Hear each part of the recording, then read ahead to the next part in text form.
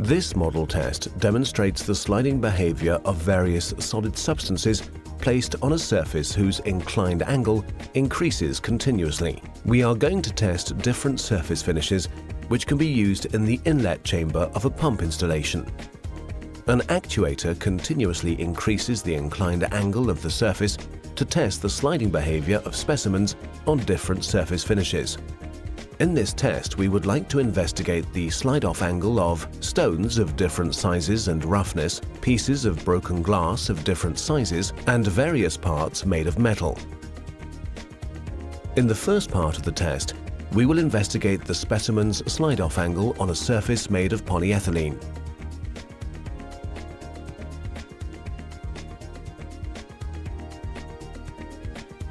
The first specimens to start sliding are the parts made of metal. They are directly followed by the small pieces of broken glass and pebbles. Then the larger pieces of broken glass start sliding. The last specimens to slide off the surface are the large stones with a rough surface.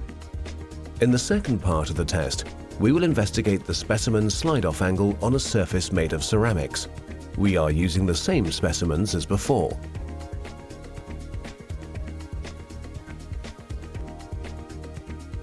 The first specimens to start sliding are the parts made of metal and the small pebbles. They are directly followed by the small pieces of broken glass and the larger round stones. Next, the remaining pieces of broken glass, parts made of metal, and most of the stones slide down the incline. The last specimens to slide off the surface are the larger stones with a flat surface. In the third part of the test, we will investigate the specimen's slide-off angle on a surface made of concrete. Once again, we are going to use the same specimens as before: stones, pieces of broken glass, and parts made of metal. The first specimens to start sliding are the large pieces of broken glass. They are followed by the parts made of metal and by small pebbles. Then the small stones with a rough surface and the small pieces of broken glass start sliding. The last specimens to slide off the surface are the large stones.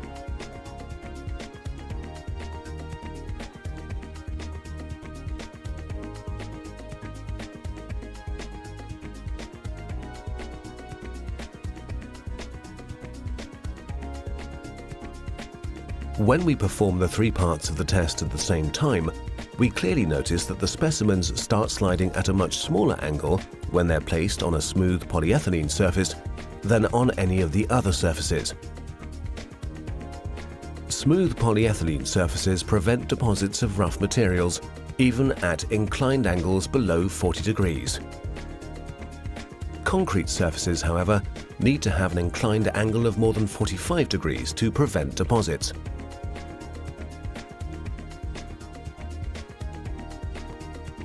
The requirements for the design of suction chambers which prevent deposits are stipulated in the applicable recommendations, regulations and standards.